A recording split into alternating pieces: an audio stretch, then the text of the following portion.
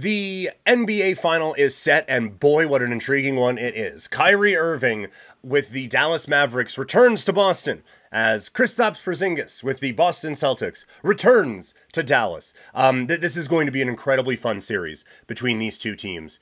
And again, we have a long time to wait before this series finally gets going. But for Dallas, this is not that Luka needed to arrive per se, but this really is finally kind of what the prophecy foretold with Luka Doncic, where he can be that top guy who can come in and guide this team, not just to, oh man, he was dominant, what a performance in losing this series in 6.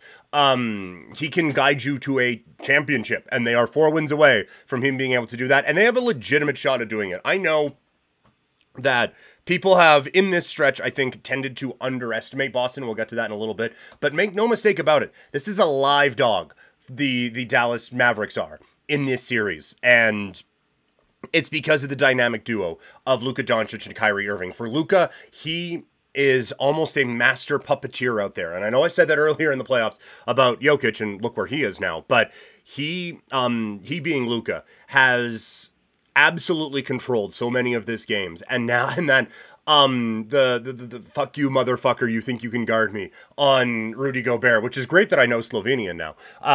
That was just like his, I don't want to say Jordan moment, because there's been too many people compared to him lately, but that was his kind of like, when they do the Luka documentary, that is going to be one of the first things that they show, is after he hits that massive shot over Rudy Gobert, doing that. But you almost have to make a commitment to not let him beat you. And we'll see how Boston tries to go about that. But Minnesota just seemed content with him just like, okay, maybe he'll miss. Maybe he'll miss. Maybe he'll miss. Oh, he didn't miss. He didn't miss. He didn't miss. It was that way the whole time.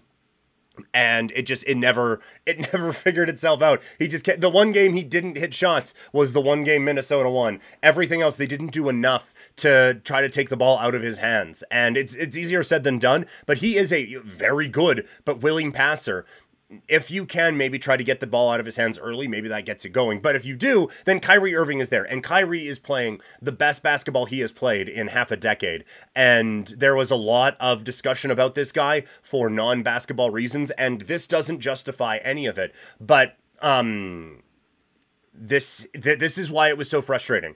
The stuff at the end with the Celtics and the stuff in the entirety of his tenure in Brooklyn is that if he just gets down to being a basketball player, he is one of the best basketball players in the entire world. And he is showing it again in throughout this entire series. And I said it before, this has been an interesting study in team building, because I think, like, you look at the team behind me, the Blue Jays, they had a big offensive team, but they had some troubles with the whole defense at times. So they made a couple of big moves to go out and acquire defensive first players. Dalton Varsho, who admittedly was much more defensive first than they thought, and that's fixed this year. But they go out and get Varsho, they go out and get Kiermaier, and they made a move to bring in Matt Chapman. That was a bit prior, but they made some moves to go out and get elite defensive players. And what happened?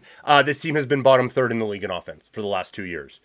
When you have, I think the thought is, when you have a high-level offensive player like this, where defense is, I don't even want to say secondary, whatever is beyond tertiary, however you say 4th, or like 150th, that's where it is priority-wise for him. And Kyrie probably isn't getting many Defensive Player of the Year votes either. The thought is, well, you have to go out and just get lockdown defender, lockdown defender, lockdown defender, so that you can kind of make up for it. And if you just get guys who are good enough to get you a couple of stops, hey, look at that. Now you're in the NBA Finals. So you don't have to get masters. You just have to get competence in that area and just kind of raise that floor a little bit more. And that's what they did, going out and acquiring Gafford, drafting Lively, and acquiring PJ Washington, who isn't a huge part of this part of it, but defensively they just got better enough to allow them to be able to outscore everyone, which is the name of the game. But those two deadline moves, huge. Gafford, allowing them to basically have a real viable big the entire game between him and Lively, and Washington, who has hit some monumental shots in this series and is finally reaching the potential a lot of people thought for him.